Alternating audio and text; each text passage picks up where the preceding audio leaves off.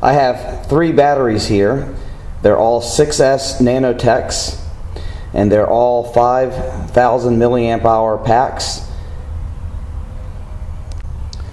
And I have a 25C pack. It says 50C max burst discharge. A 45C pack. It says 90C max burst discharge.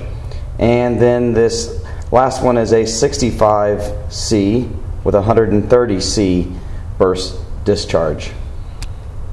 As you get higher in the C rated packs, they get slightly bigger from each other. You can kind of see from this side profile with the 65C pack all the way over here to the right, it is slightly bigger than the other 2 packs.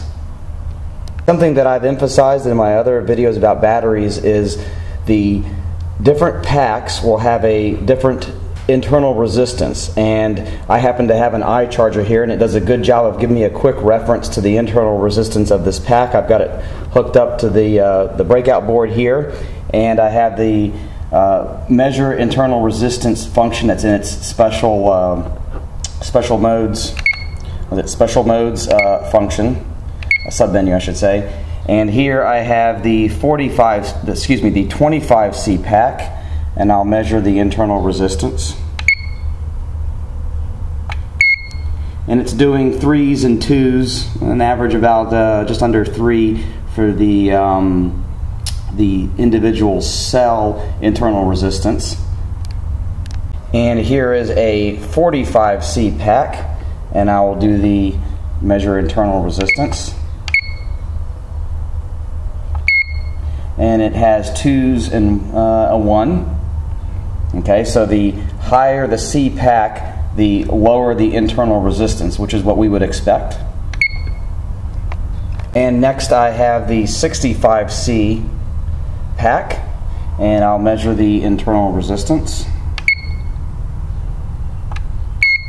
And I see 2s and mostly 1s here. So the 65C pack, you would expect to have the lowest internal resistance of all 3 of these packs. One thing that I will say about the internal resistance is that when you first get a pack, you should do some easy flights and then progressively start getting harder.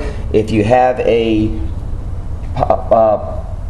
charger that allows you to measure the internal resistance, I suggest that you track it, and then as you see the internal resistance stabilize, it should be fully broken in.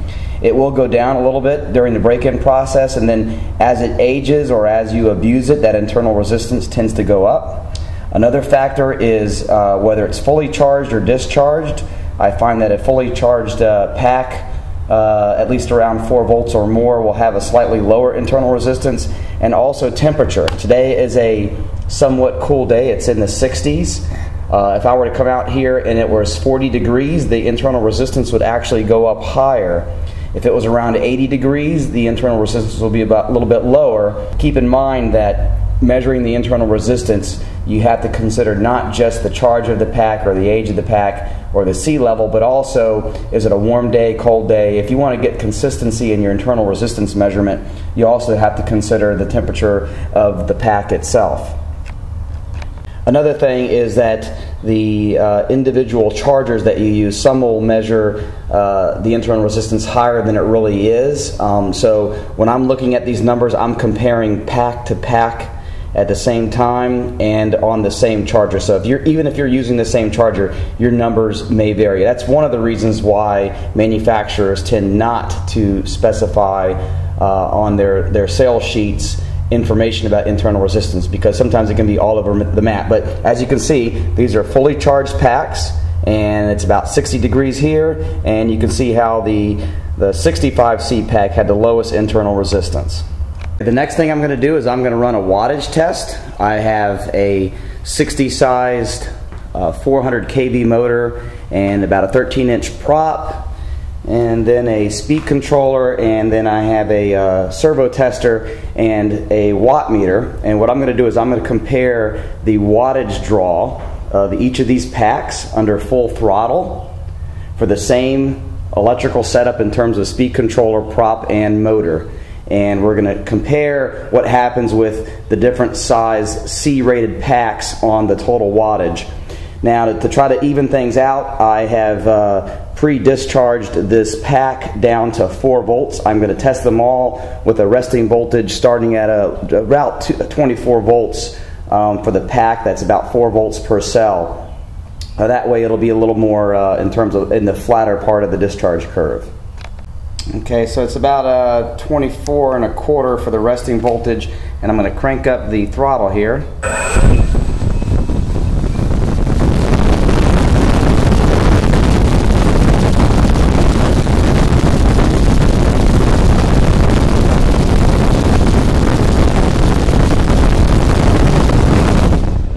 Okay, so after about 10 seconds of run up, it got to about 920 watts. Okay, now I have the 45C pack, and its resting voltage, I'm looking at it here, it's around 4.23 volts, and I'm going to crank up the throttle here.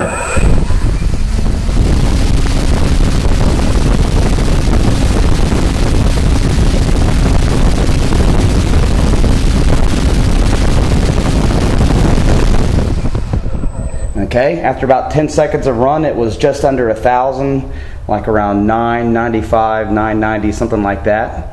I have the 65C pack, and it's got about a 24.3 volt resting voltage. 65C pack, same setup here, and I'm going to move up the throttle.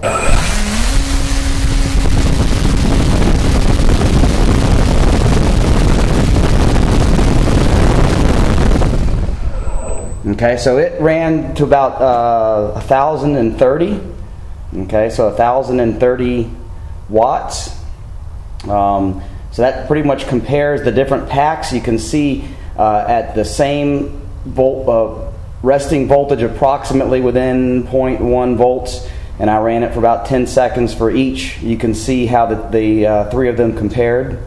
So the thing I wanted to emphasize with this particular test is that you can't say that a 6-cell pack, 5,000 milliamp hours, for example, is going to put out a certain power with a certain motor and prop without taking into consideration the battery internal resistance, which gets lower. Lower is better for a higher C pack.